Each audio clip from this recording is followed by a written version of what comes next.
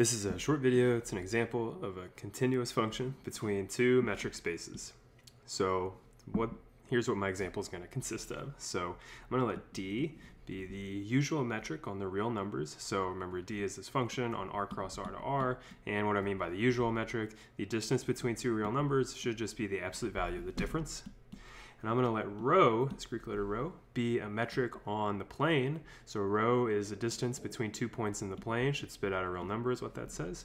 And how do I measure the distance between 2 points in the plane? This is what might be called the taxicab metric. I'm going to take the difference in the x values, so this minus this, plus the difference in the y values, which is this minus this. And so just so we're all crystal clear what's going on, here's a copy of the real line. I'm saying the distance between x and y should just be absolute value of x minus y. That's D. Whereas here's the plane, and I'm saying the way to measure the distance between that yellow and that blue point, it's to think about if you were driving a car, maybe there's not a street that goes that way like in the Euclidean metric. So I'm saying we have to add this plus this, and that would be this total here. That's what this formula is spitting out. And again, that's called the taxicab metric. So now let's say I've got a function that goes from the real numbers to the plane. And let's say that the function just takes a real number and it spits out the point x comma x squared. That kind of, if you've had Calc 3, that kind of looks like a parametric representation of, your favorite parabola, y equals x squared. And that's what it is. So that's exactly how you should think of it. F is this function that takes a real number x, which is in red there, and it takes it to that point on the graph, x comma x squared. So what we want to show is that f is continuous. So what's the definition of continuity for metric spaces? So to remind you of that, I've written that here. So given any positive number epsilon and a particular value x and r, we need to be able to show that there exists a positive number delta such that if y is a real number where the distance between x and y is less than delta, in other words, x and y are within delta of each other, then the outputs, f of x and f of y, should be within epsilon of each other for using the metric that's in the range or in the codomain, whatever you want to say. So I tried to draw you a picture here. How do you think about this definition? So what I'm saying is if I was to be given an x and an r, so I put the x there and this epsilon here, sorry I said that wrong. If I was given an epsilon and an r, if I was to draw that diamond, because that's what a typical open ball looks like in the taxicab metric. So if I put that diamond of any radius epsilon around that, I should be able to look back here in the domain and find a corresponding window around x using D, right? Using the metric back here, so that every single point inside of here, when you plug it into f, should land inside of this window over here in the range. So we need to be able to find a delta that, again, can depend on epsilon and it can depend on x, but nothing else. So how do we actually go about doing it? Again, that's the idea, to show its continuity. It should seem fairly similar to what you might have done in calculus or a real analysis class. So typically what we'll do is we'll do some scratch work to find delta, where we'll typically start with this statement here. I want the distance between the outputs over here to be less than epsilon. So let's actually play with what this formula is and remember what rho actually does in this example. So we'll start with rho, f of x comma f of y, and remember what these 2 points are. Remember what f does. F takes the point x and it takes it to the ordered pair x comma x squared. Similarly, f of y should be y comma y squared. Now if I take the distance between these two ordered pairs, remember I take the difference in the first coordinates plus the difference in the second coordinates. So again, that's the taxicab metric.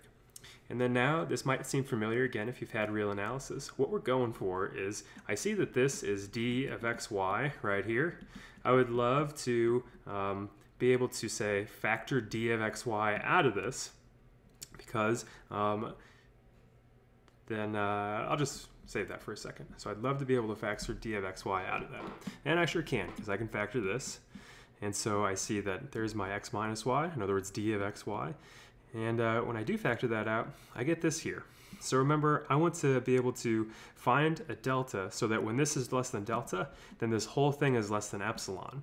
And in this case, though, I'm a little nervous because I've got this extra factor here, and that's why I've colored it pink. So I want to know, well, how bad is this if this is less than some number delta? So let's pick a concrete number delta. Let's say that the distance between x and y is less than 1. Let's see what does that tell me about this expression. what does that tell me about y, rather? So then this is equivalent to saying that, well, x minus y should be a real number between -1 and 1. I'm going to try to get y by itself. So if I subtract x everywhere, I get this. And if I multiply through by the negative, the inequalities flip around, and I should get this. So what can we say about how bad can y be? The absolute value of y has to be smaller than or equal to just the larger of these two. All right, so then I'm going to let L denote that maximum value. So L is going to be whichever of these two is larger in absolute value. And absolute value of y has to be between them. So in other words, I'm trying to say absolute value of y definitely has to be between absolute value of each of these. Okay, so then why is that useful? Well, because I wanted to get a handle on how bad is that pink expression, absolute value x plus y. Well, I know from, I'm going to do this little trick where I'm going to add 0, right? I really added and subtracted another y inside, but that allows me to use the triangle inequality, which I know holds for the usual metric, right? Which again, whenever you see that absolute value stuff there, it's really d. That I defined earlier in the example. Anyway, I use the triangle inequality to split this up into these two pieces, and this is where I see that this L comes in. So what can I say? I can say that, well, absolute value of x plus y is equal to, or less than or equal to, sorry, 1 plus 2L. And we're happy because this L doesn't depend on y anymore. L, if you think about it, only depends on what is that x that we're trying to show this function's continuous at.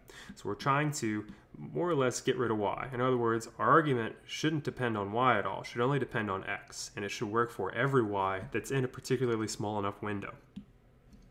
So what do we have then? So when x minus y is within, when x and y are within 1 of each other, then what can we say about the outputs?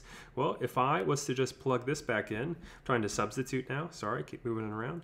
I'm going to substitute this statement in right here. Right? We just showed that that is less than, maybe I should say, or equal to 1 plus 2L. And then if I add those together, well, that's 2 plus 2L. And so what would be cool if this gets to be, if I got to find something that this is less than, why not let delta be the minimum of 1 and epsilon over 2 plus 2L?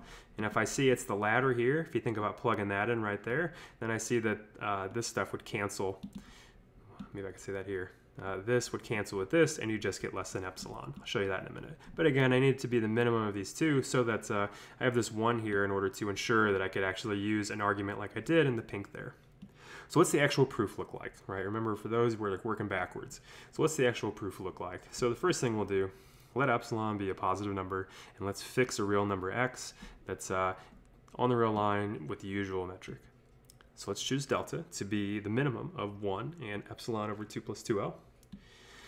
And then if we were to pick any other point y that is, again, within delta of x, where again, delta is the smaller of these two, what do we see? Well, the distance between the outputs, f of x and f of y, I'm not doing anything special, so I'm just kind of rewriting the work I did up there in green in my scratch work. I know that this distance should be exactly equal to this. I'm going to factor this again, and then I'm going to factor out the absolute value of x minus y. And what else? Then I recall from above, I know that that is less than 1 plus 2L. So then in all, this would be less than delta, and then this stuff, if this is 1 plus 2L, then I'd have 2 plus 2L here. And so what is delta though? Remember, delta is whatever the smaller of these, so then that would be smaller than or equal to, I could put epsilon over 2 plus 2L here, and I probably should put just a less than or equal to here.